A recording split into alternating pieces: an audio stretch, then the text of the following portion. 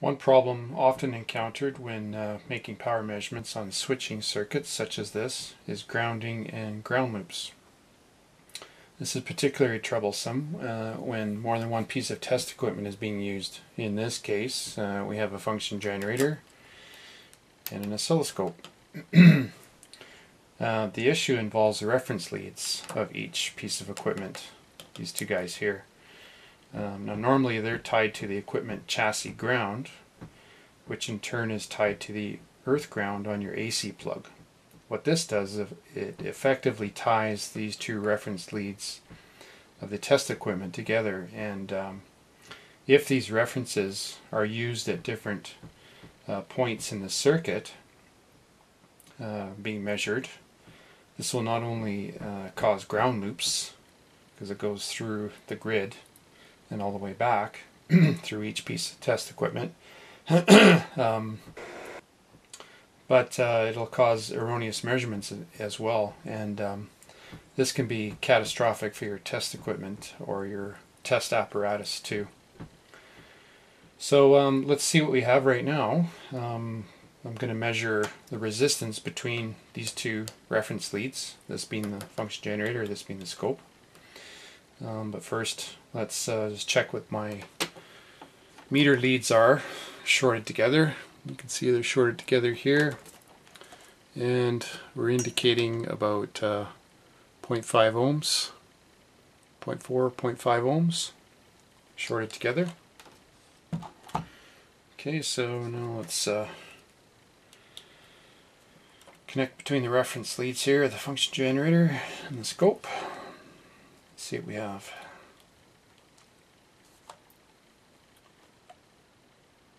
And you can see 1.7, 1.8, and it's fluctuating a little bit here. Say about 1.8 ohms, so we've got a about a 1.3 ohms loop through the grid wiring. So we've got 1.8 ohms between these two reference leads. So what this does, it really restricts how and where we can safely measure and accurately measure in a circuit. The solution I've chosen here is to isolate the earth ground on my function generator. And this can be done by using a ground lift adapter or simply by pulling the earth prong on your power cord. Okay, so I've done it on the power cord. So let me switch power cords, and we'll come back and do another measurement. Okay, so here's the power cord where I've pulled the ground prong out.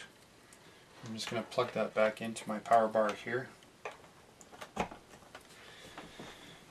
And let's redo our measurement between the reference leads.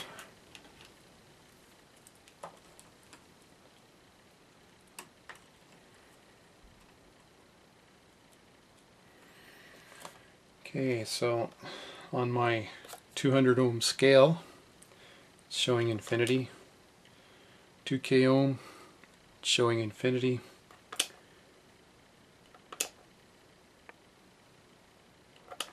Is there something on the 20k?